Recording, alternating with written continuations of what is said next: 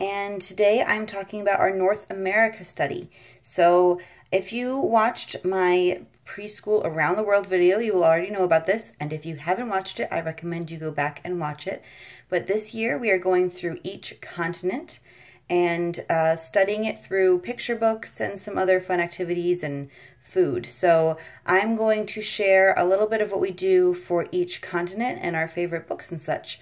This book right here, you will see in that video, it is the Maps book, and I love it. It does not have every single country in it, but it has every continent, and it has a bunch of the countries. So, it's beautiful. So here's North America. Actually starts with Canada. I believe it always goes alphabetically through the countries that it shows. So we started with the United States because that is where we live. If you live somewhere else, I recommend starting there. So to show you another resource, we didn't get into this one too much, but this is by the same, I don't know if it's the exact same authors. I don't think it's the same authors, but it's the same company. It's a part of the same series. And it's the 50 states, and it's also gorgeous. And we didn't get into this in a lot of detail yet because we're really just doing a little bit from each continent, kind of an overview. I do have more books on America coming up, but if you were going to do a more in-depth America study, this would be a great addition. And I plan on using this when we eventually get to just studying America and the states. So it goes through every state. This is actually our state. We live in Maryland. So here is what we read for the United States. Now, this is the Usborne Illustrated Fables from Around the World. It is an awesome book, and I use it in many of the different continent studies. So you will see it again. We started with, let me find it here, The Water Spirit's Gift. And it's a Blackfoot tribe tale. I'll show you some of the, there are beautiful pictures. There's not a picture on every page. But they're relatively short stories. We did this in one day along with the next book I'm going to show you. The Very First Americans. This is a fun book. I like it. It goes through the different areas of North America, of the Americas, and the tribes that lived there, and some of their traditions and how they lived. So that is a really neat book. My daughter actually calls Native Americans First Americans, and I don't know if you are from a tribe. If you have thoughts on that, let me know. No, like, negative comments, please. It's just she calls it that because we read this book, and I don't think it's a bad. I don't think it's a bad term. This is The Legend of the Indian Paintbrush by Tommy de Paula. He has a lot of children's classics. I first knew him from the Stregonona books, but he has a bunch that are based on Native American tales, and the pictures are really sweet, and they're nice stories. We liked this one. He paints on hide, which is something we hadn't seen before. Yeah. So that is The Legend of the Indian Paintbrush. Next is Last Stop on Market Street, and this is a sweet story by Matt de la Pena and Christian Robinson about a grandmother and her grandson taking the bus down to the last stop on Market Street. And it's more of a modern day American, get your feel for the city. And even though we live in America, we don't often take the bus. So this is different for us. And then in contrast to that, I got One Morning in Maine by Robert McCloskey, and it's about children in Maine.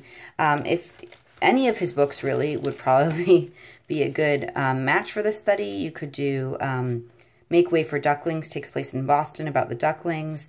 Blueberries for Sal. I think this is also the same Sal in this book, just a little older. This is the one I chose because it kind of,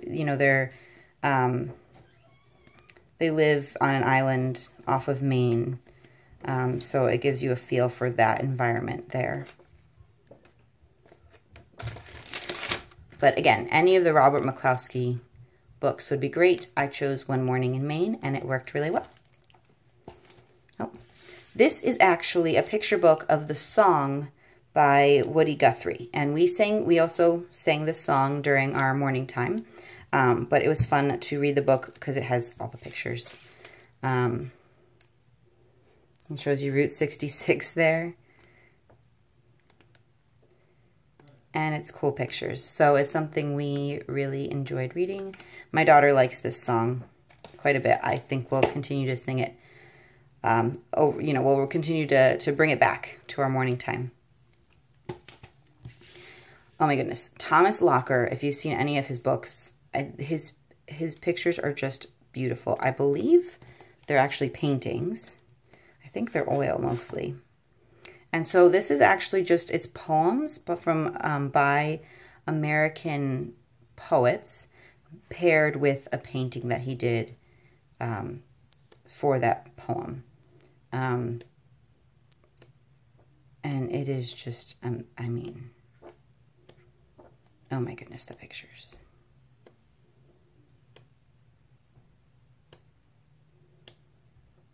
I mean, this would be great for a poetry tea too. We didn't actually use it for that, but if you have it in your library, add it to a poetry tea. Okay, this is one of our favorite books that I already had. The Wolves Are Back by Jean Craighead George. This is, I believe it's a he, also wrote My Side of the Mountain, which is one of my husband's favorite books from his childhood. There's also The Buffaloes Are Back. I believe it's The Eagles Are Back. It's about, I mean, the wolves and the buffaloes and the eagles being brought back to the West and how it restores the balance in these ecosystems of these quintessential American animals. And it shows some of the other ones too and how they're all interrelated. And again, beautiful pictures. I love beautiful pictures. You will see that over and over again. So I recommend any of these books. Ooh, this was one that our library had and we kept taking out, so I ended up buying it. The Wolves Are Back. Okay, I am moving on to my non-United States, North America books. So we covered a couple other countries. We did Canada and Mexico because they are our neighbors to the north and south. And then I chose one Central American country and one Caribbean country. I chose Guatemala and Haiti. And the only reason I chose these are because I found good picture books from that take place in those countries. So you might find different picture books, or you might have connections to other countries, and I encourage you to use books from that. So this is Carson Cross's Canada. This is the book we used for Canada. Super fun. I actually learned a lot about Canada because I did not know the Canadian provinces. So it goes through all the provinces. Well, not all. It doesn't actually get up to the very north here, but it shows you them. And it's a lady and her dog on this adventure. Carson is the dog, in case you were wondering. And they go all the way from I believe they start in the west coast and go all the way to the east coast. So you will see some pictures. And it's got a really cute ending where she found her sister and her sister's dog all the way on the east coast at the Atlantic Ocean. So I love this book. This is one that I bought. And yeah, it's great for learning about Canada. Then Mexico. This is I See the Sun in Mexico. And it also is, it has the text in Spanish as well as English. So there's a whole series like this where they do it also, and they have the words also in the native language. If you're studying Spanish or any other language and you find the one from that country, that would be an awesome addition to your language learning as well. We liked this one. I just read it in English because we're not currently studying Spanish. It is something we may do in the future though, and then I will pull this book back out. This was a fun one that my kids really enjoyed. Borreguita and the Coyote. It's just a fable. It's a cute book from the library. I did take out a couple, oh, the title page is missing on this one. I did take out a couple other books about Mexico, but this was really our favorite, and I didn't want to overload you with books right now because I have so many. Okay, this is the book that takes place in Guatemala, and it's a really sweet story. They weave a beautiful fabric and sell it in the market. Or the girl sells it in the market. They work on it together. And this would also be a great one if you're doing a handcraft, or if you're doing weaving as a handcraft or art, you could incorporate this book into that as well. It's really sweet. And our last one is Tap Tap, and this takes place in Haiti. And the Tap Tap it's kind of like a taxi or a bus. I think more like a bus. It's a fun story about the people getting in and off of the Tap Tap with their stuff.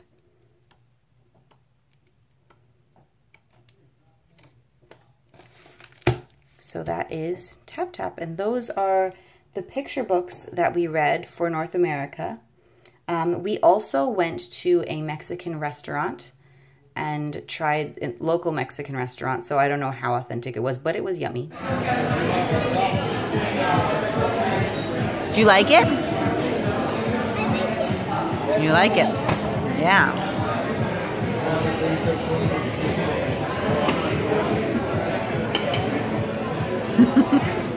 Tyrion, how's your food? Are you having quesadilla? Yeah. Rice, yeah. Rice and the beans.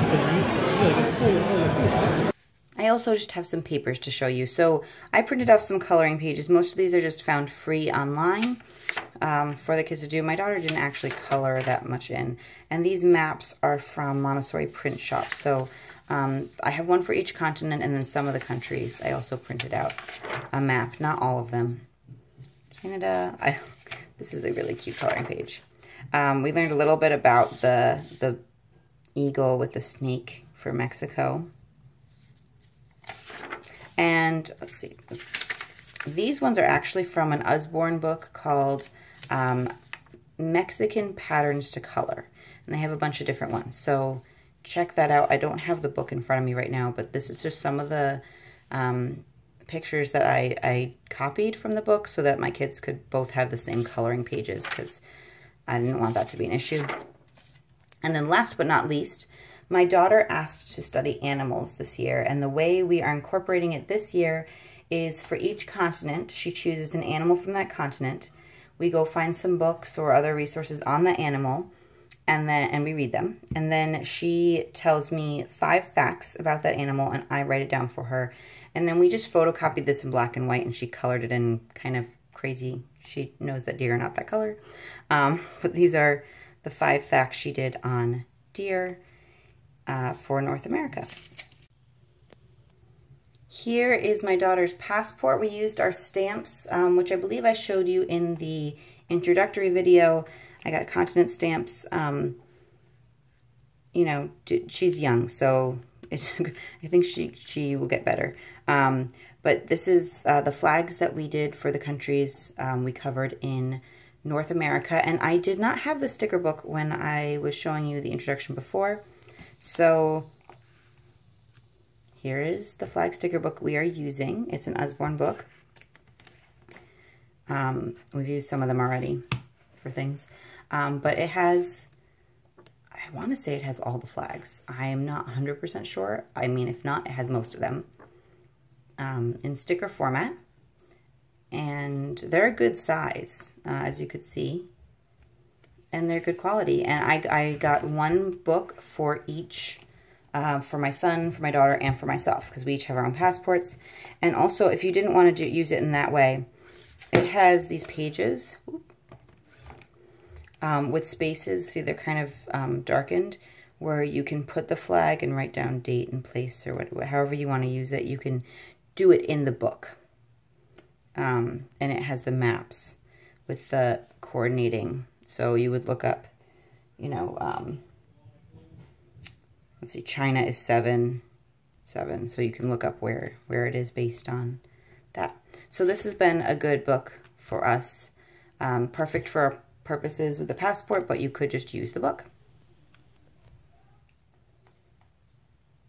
So these are our resources we used for North America. We had fun. It's a good start. We will keep going, and I will try to keep sharing, and I hope it was helpful. If you liked this, please press the like button below. Click subscribe if you want to see more of these. I will have more coming for each continent that we are covering, which is all of them. And I will talk to you later.